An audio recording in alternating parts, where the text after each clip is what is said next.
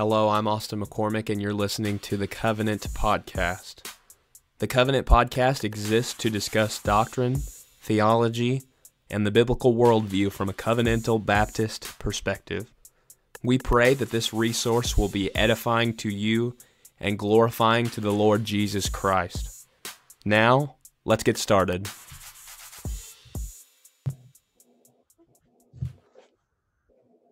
All right, welcome to the Covenant Podcast. Today I have Brother Tim Carter on the podcast. And Brother Tim, welcome to the podcast today. Thank you. Good to be here. I asked Brother Tim to come on to discuss a topic that we're going to be addressing today. But before we do that, Brother Tim, would you tell our listeners a little bit about yourself? Yeah, my name's Tim Carter. I'm an elder at Cornerstone Baptist Church in Sedalia, Missouri.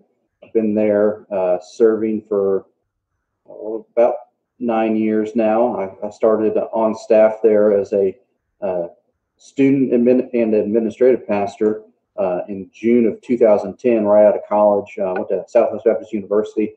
Actually got my degree in economics and finance. So God kind of changed my course for me right out of school, and began serving in the local church there in Sedalia, and have been there since. Over that time period, my roles have changed a little bit.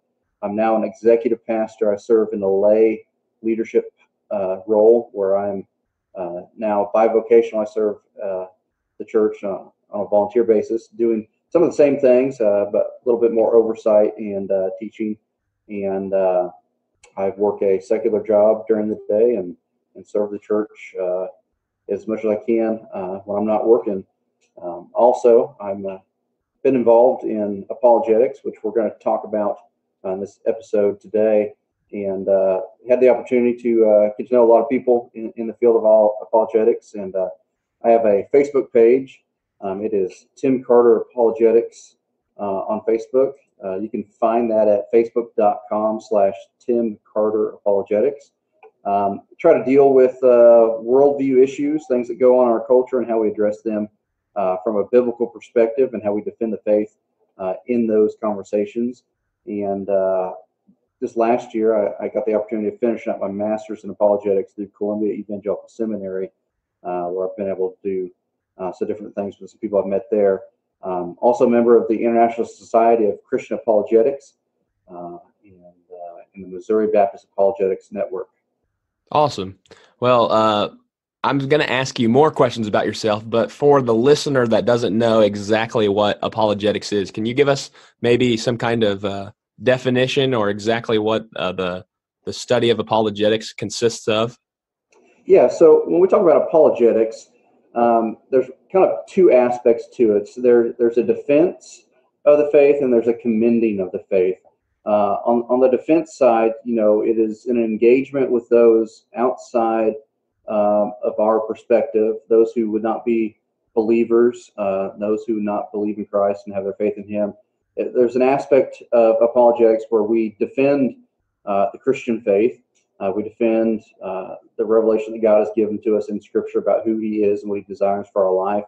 And we do it in such a way that is respectful, but also hopefully leads others to the truth to ultimately come to Christ. The other side of that is there's a commending of the faith, where we're not necessarily defending against those outside the faith, but we're instructing and teaching those in the faith on how the Christian worldview applies to our life, and how we can validate the claims of Scripture. Sometimes it's through archaeological evidence, sometimes it's through history and philosophy in different ways. But we take what Scripture gives us, and we demonstrate to those around us that the Bible is the true Word of God, and that Jesus Christ is God in the flesh. Okay, yeah, awesome. So if we look at the Bible itself and we are looking at Holy Scripture, where are some places that we can go to look at to give a case for why we do apologetics? Okay, yeah, there are a couple scriptures. I'll point out two passages. The first one is 1 Peter chapter 3, verses 13 down through verse 16. It says this: it says, "Now who is there to harm you if you are zealous for what is good? But even if you should suffer for righteousness' sake, you will be blessed. Have no fear of them, nor be troubled, but in your hearts honor Christ the Lord as holy, always being prepared to make a defense to anyone who asks you for a reason for the hope that is in you. Yet do it with gentleness and respect, having a good conscience, so that when you are slandered, those who revile your good behavior in Christ may be put to shame. So in this passage, Peter is writing to his readers, and he is commending them. He is exhorting them to always be ready to provide an answer to anyone who asks you for the reason for the hope that is in you. And this verse, a lot of apologists go to and say that this is a justification for our defense in the faith. And I would agree, but on the simplest level, there are some things that we need to understand in what's being said here. It says, but in your hearts honor Christ the Lord as holy. That if we're going to engage in apologetics and defending and commending our faith, we need to do so in a way that honors Christ the Lord as holy. That means set apart, far above everything else in our life. That we are to hold him as the standard and the one, the weight and the measure that all things are to be compared against, that we are to submit to his lordship in our life and submit to the revelation he has given us in Scripture, and that we allow the Bible to shape our arguments and govern how we present the faith and defend it to those around us. So, which leads us to always being prepared. As a Christian, as we dive into Scripture, Apostle Paul tells Timothy that Scripture is good for teaching, for rebuke, for correction, for training in righteousness. So that as we go to Scripture, we can be fully equipped and ready to provide a defense for the faith, or the defense of the reason for the hope that we have within us. And what's interesting here in this passage, when you look at Peter and who he's writing to, this is a group of believers who are suffering persecution. They're being thrown up against some very vile and wicked men, and there's a fear probably in their life of what might happen to them as they follow Christ, and what people might say, and the hope, I would argue, the hope that is in them that they are to defend is the gospel itself. And so when they're faced up against these trials and persecutions and people see hope in their life, they're to give a defense to anyone who asks them for why they have hope, even in death, in facing persecution. And that is the gospel itself. So they are to defend the truth of the gospel and always be ready to do that. And, that can come out in a lot of different ways. Sometimes it's a simple conversation with somebody of laying out the narrative of the gospel and how God works in our lives and how God desires to reconcile us with him and why we need to be reconciled with him. When you go a little bit more scholarly and get into more of the academic side of things, it turns into looking at the archaeological evidence and validating the resurrection and giving a defense for how we can verify the faith that we have in Christ and prove that it is true from the Word of God. So that's one passage that we look at. The other passage is found in Jude verse 3. It says, "Beloved, although I was very eager to write to you about our common salvation, I have found it necessary to write, appealing to you to contend for the faith that was once for all delivered to the saints." That Paul, even himself, found it necessary at times to contend or to defend the faith. And as believers, it's not as though that we just need to have a common knowledge of what our faith is, but we need to so grow in our knowledge of the Scriptures so that we can articulate and defend what we believe and point others ultimately to Christ through that.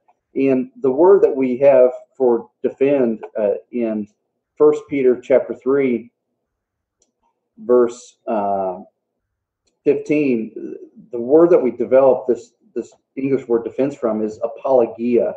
And that's where we get the word apologetics from. Is this the idea that we're to be give an apologia or a defense for the hope that we have within us because of Jesus Christ. Very well said. That was exactly what I was looking for whenever I asked you that question. Thank you for giving us a biblical explanation of why we are to do apologetics. Can you tell us a little bit about what you do as an apologist and ways that you can help serve the local church with the gifts that you have been given by God? Yeah, one of the great things about the Christian faith is that when we go to Scripture, we have the divine revelation of God, that we have a word and a revealing of truth from the being that created all things and sustains all things. And the great reality about that is that God knows everything about everything.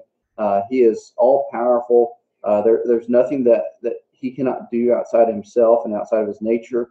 And when we understand who God is, that God knows all there is to know, it really brings with it a weight and authority to his word that he's revealed to us in Scripture. So when we go to the Bible, we can be confident that as we apply the truths of Scripture to our life, we can address any issue that comes up that we might face. And that's what I really like to do is to demonstrate to people how we can use the Bible and a biblical worldview to address false religions in the world, to address cults in the world, to address issues that arise within the church and doctrinal issues. And so, what I like to do is really address any question that comes up. I like to see how the Bible will apply to all areas of life, and that's really kind of where my heart's at. As far as like specific topics that I like to discuss is the inspiration of Scripture, the canon of Scripture. How do we know we have the right books? I hold to a self-attesting model to the canon of Scripture, that the Bible, in what it is, testifies to itself of what books belong, that we don't have to appeal to outside sources as an authority to tell us what Scripture is, but we can know from the very fact that it's God's Word, and there's evidence for that within Scripture. I really like to spend a lot of time looking at that, especially with the New Testament. Mormonism, Islam, cultural issues like abortion and the pro-life movement, LGBTQ questions, and dealing with a biblical answer to those things. There's really nothing off the table that I won't try to address. And if it's something that I don't know, I love diving into new things. But that's the great thing about Scripture is that we can be confident in the truth that God has revealed to us, and there really is no question that we can't address. Yeah. You mentioned that you address certain topics like Mormonism, Islam, pro-life, inspiration of Scripture, the canon of Scripture. When you do this, does it commonly take place in the form of a formal debate or maybe a Q&A? What ways can you help serve the church, maybe if you were invited to do something? Yeah, so what I've done most of is, well, I do a lot of Q&A. It's actually pretty cool. I've kind of worked with a ministry that operates from a family within our church called Sing for the King, and they go to prisons and they do prison ministry all over the state of Missouri. And I've had a great opportunity to go with them multiple times. And when I go into the prisons, we just do kind of a Q&A time, and like literally no question is off the table. Like you just answer whatever questions there are. We kind of work through and try to provide a biblical answer to those questions and provide biblical perspective from a biblical worldview. On top of that, I do lecture. I do presentations on Mormonism, on Islam. I've done a lot, as a student minister previously at our church. I spent a lot of time, working with our students, working through some of these things. We have a big Mormon population in Sedalia, and there's not a student in the student ministry that we have at our church that doesn't run across a Mormon. So we spent some time, going through Mormonism, and what I like to do is try to lay out what we believe and what Scripture teaches, and then we compare it against what some of these other cults and religious movements teach against. One of the other things that I've talked about in the past too is Christian mysticism and some of the pagan things that we were seeing crop up in some of the Christianity in our culture today. And so there's really no form that I limit myself to. I've done one moderated debate with the Tag Your It podcast where I debated an atheist. and that was a good time. Always looking for more debates and things to do, but there's really no form that I hold to. I really like the Q&A because it provides for good discussion, but I also do lectures and do a little bit more formal teaching too. Awesome. Well, I'm just so grateful you came on the podcast today. We've been discussing introductory level apologetic information in the ministry of Tim Carter, but I did ask him before we got started if he would maybe hit on one deeper aspect of apologetics, which is a methodology of apologetics, which is, I believe, the methodology that you hold to, which is presuppositional apologetics. Am I correct? Yes, that's correct. Can you explain what that is? And this will probably be the last topic we address, unless you have anything else. Yeah. So